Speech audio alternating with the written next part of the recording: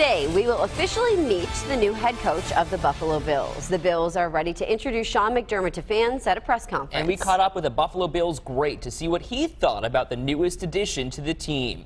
7 Eyewitness News reporter Liz Lewin live for us at One Bills Drive this morning.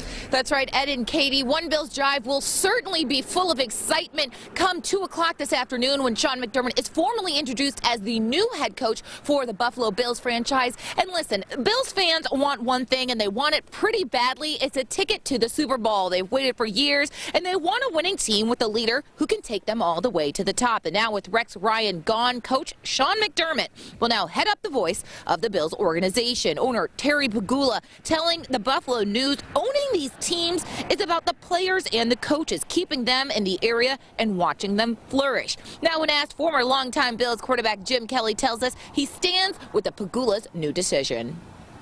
Whatever the Pegulas did, they're trying to make sure that they do what's best not only for the franchise but for the fans too.